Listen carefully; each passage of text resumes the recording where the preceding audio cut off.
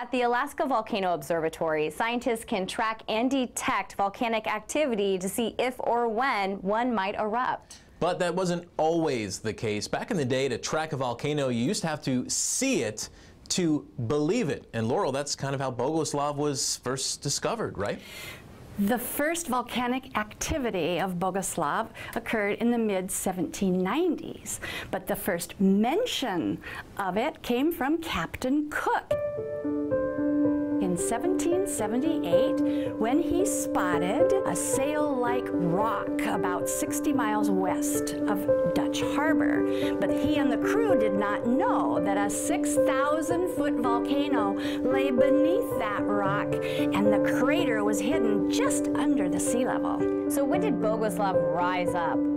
Early in May 1796, amid thunder, earthquake, and steam, this emerged from the sea in the boiling waters. Well, Otto von Kotzebue heard all about this from an agent of the Russian-American company who was at Unalaska.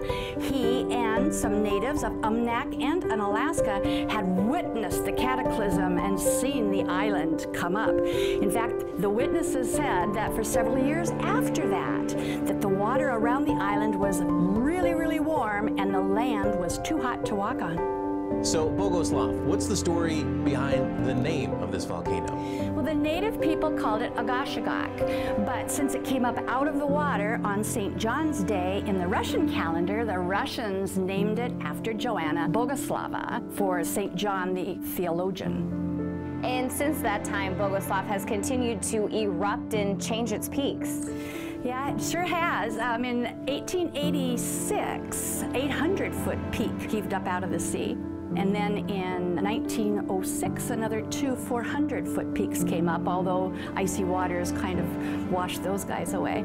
But as late as 1910, violent quakes were still being felt around Dutch Harbor, and they were probably associated with more islands coming up in the Bogoslof group.